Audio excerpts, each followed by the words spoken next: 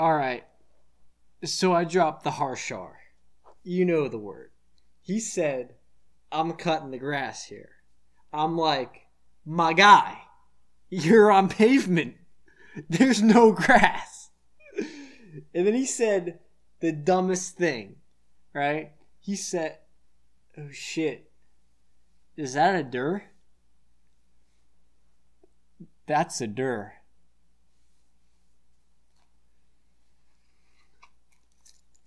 Kenyo!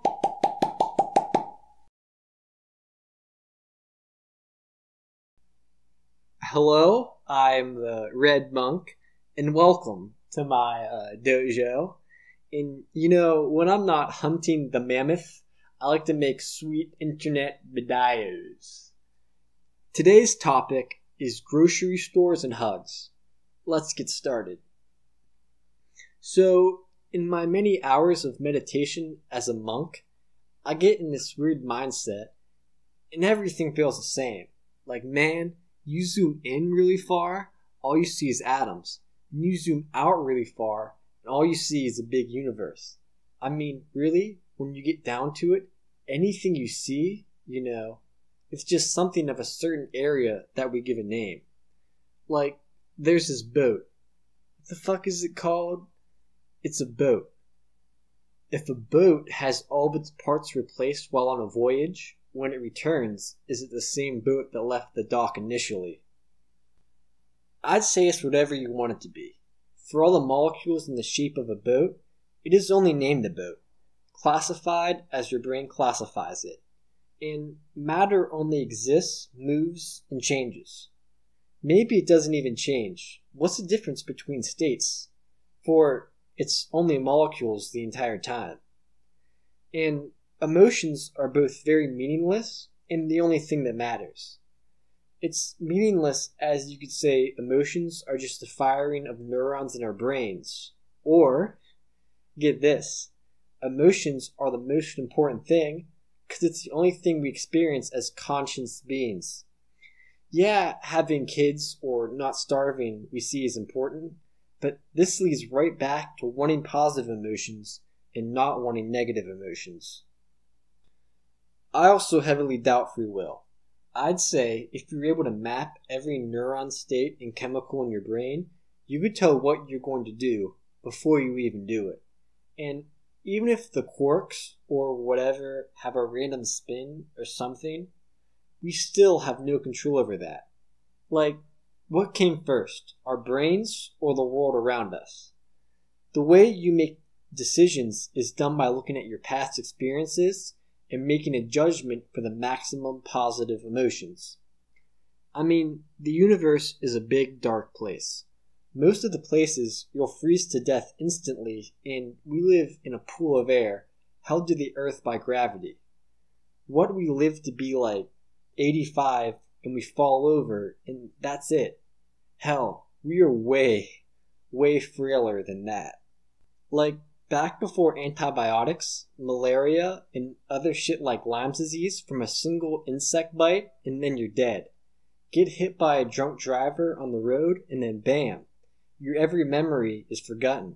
Like, that's it. Now, this sounds depressing, but it's all true. We're just a temporary assortment of molecules, right? But it doesn't have to be so negative. Like, there's nothing we can do.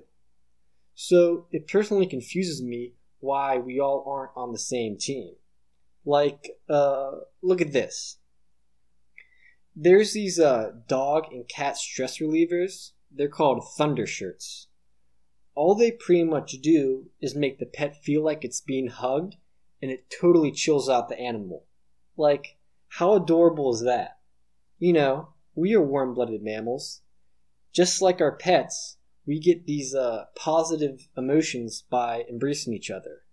It's definitely sappy, but these personal connections with other people is something deep-seated in our heads. Hell, it's a survival instinct.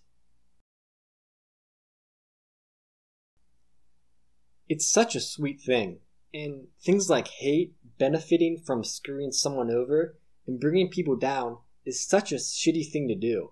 Like, our brains only have so much time, and that's all the time they'll ever get. So worsening someone's mental state for a time is totally crude. That's time that person will never get back.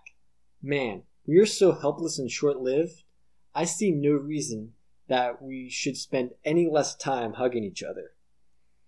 And, like, being harsh to your fellow humans, especially here in America, makes no sense. Like, the only reason to justify being a jerk is if someone is being an ass. You know, I'm totally behind that. Assholes are to be treated as assholes. Unprovoked assholes. Fuck them, right? Like, people try to be all tough and mean. Like, oh, they say, the world is so tough and unforgiving and only the strong survive. Now, here in America, and all of you who have a personal computer, it's like, not really. The whole struggle to survive totally went away with technological advancements in these things called grocery stores. Like, man, looking back on the way humans used to live, the world is so easy on us. People complain way too much. Like, it sort of surprises me my we should hug each other lifestyle isn't more widespread. Like, all the shit we don't gotta worry about in a first world country. It's almost surreal. We don't gotta worry about deadly insect bites, war zones, and starving to death. We got 100% clean, flowing, cold water all the time. Now, I ain't saying it's easy. In fact, it's not very good for a lot of people, and it could be great for everybody with our current technology. But all I'm saying is count our blessings, and think in the terms of our blessings. We got the freedom to explore art, the internet, and a ton of great stuff living in 2019. All of this while having access to excellent healthcare and grocery stores. I think really showed just how far technology has taken us. Like, did you ever stop to think about the sheer non-starving we were doing? In fact, people eat too much and get so unbelievably bloated that they become useless to work and they can still stuff their faces. So these grocery stores, what are they? I am puzzled. Living in America is a cold and dark place full of hardmanships and such. So I am an extra jerk to other people, and it's justified, because I've been through the toughies, I tell ya. A hard thing. So I am always about to starve to death. It sucks, man. Let's check out one of these grocery stores.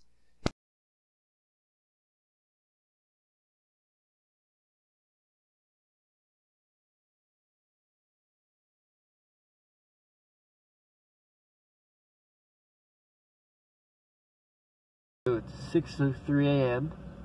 and we're checking out this Walmart, this grocery store I've been hearing so much about. It's like a guy with like a, why is he mowing the grass on a parking lot or shit? What the hell is he doing? There's no grass. What the hell? Away from around again. I want him to see me filming him. There's no fucking grass. What the hell is he doing? There's no grass. Okay.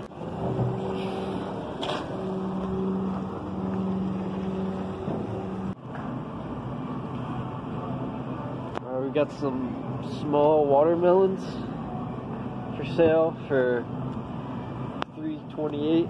It's a pretty good deal. We got some more over here. I was looking at this, like, what the hell is it? It's like a fucking shark thing. Well, that's good stuff, We got some avocado toast.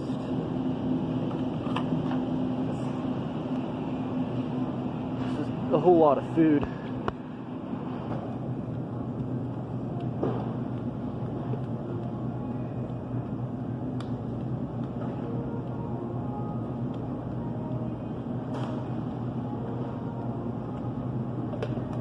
Got some hepatitis C.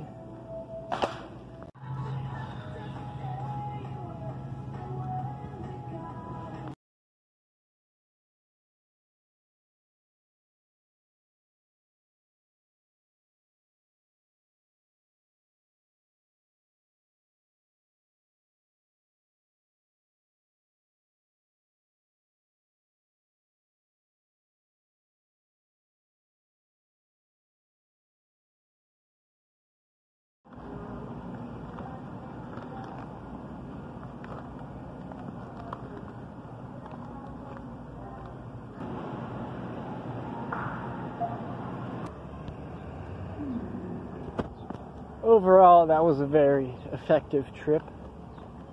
That was no shit. So that was our trip to Walmart. Shit, there's a truck passing.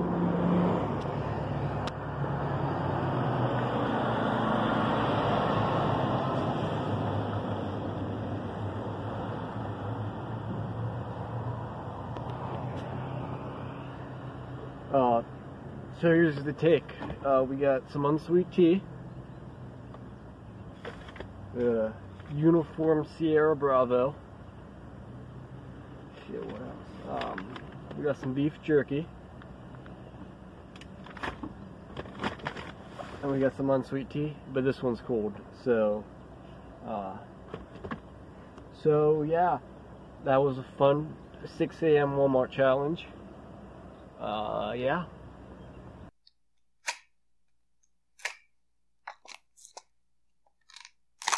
Shit.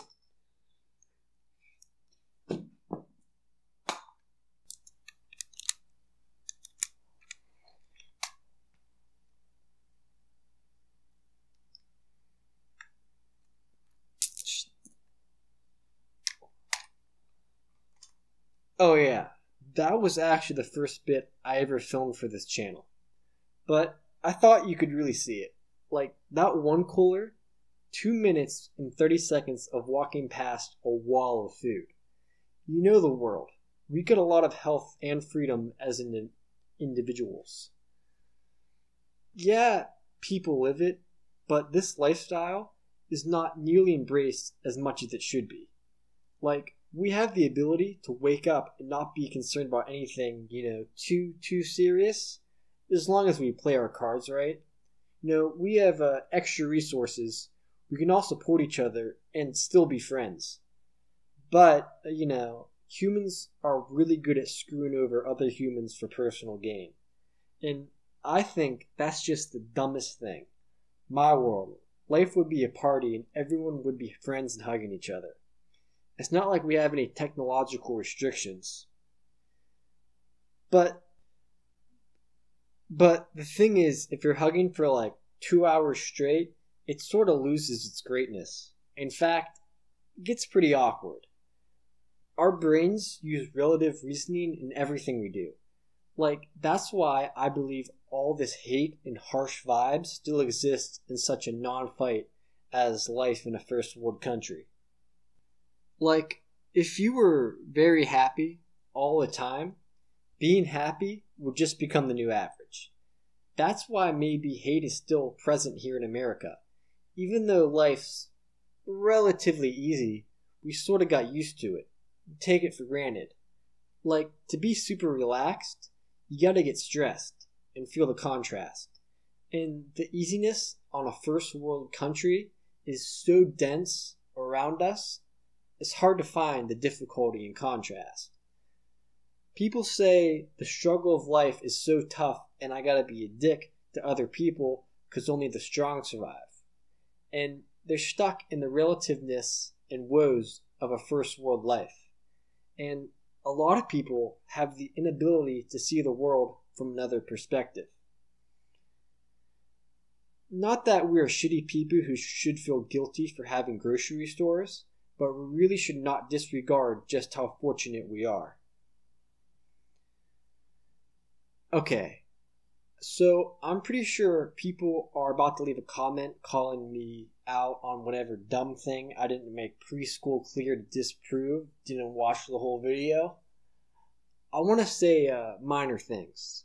Yeah, being a lower class citizen in America really sucks, and America is becoming more like India with the whole caste system, which I talked about in my video about how America hates the younger generation. But hey, at least we got freedom and some other shit that not many other people have. And you could always have it worse. Hell, most people have it worse than the average American citizen. So there's really no reason to screw over other people. You won't starve to death if you're nice when you could be mean. Yeah, money and status only really matter when people screw others over like it's their only choice. But that really bums me out, and I wish we could enjoy the world together and take comfort in each other. Like the food, water, and safety are not really much of a fight anymore. And, it's personally out of my strength to murder every single narcissistic fuckbag who screws over people. Put it down, put it down. Okay, alright. And I want to say, if you make the world around you a worse place for people who live in it, the world is better off without you. I know if you're watching this and not telling me to KYS in the comments, you're my friend, and I hope you're having a nice day. I mean, it really only takes like 2 calories to smile and make someone else's day better, and when we are meaningless, short-lived walking apes, there's no reason to not find comfort and hug each other. Alright, this is way too sappy.